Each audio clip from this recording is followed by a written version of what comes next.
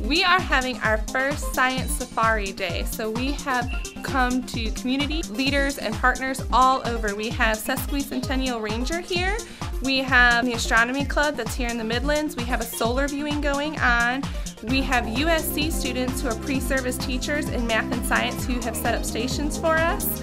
We have a bubble station that our teachers are running, and then we also have animal ambassadors from Aiken who have brought out kangaroos and lizards and hedgehogs and snakes and tons of exotic animals, and the kids are getting pictures with them.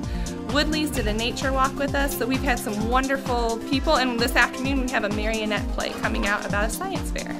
We want to help their science scores come up and get interested in science. Since all the 21st century skills that our district works on, we thought this is a great way to get kids to see that science can be lots of fun and there's so many different fields and so many things that they can do with it.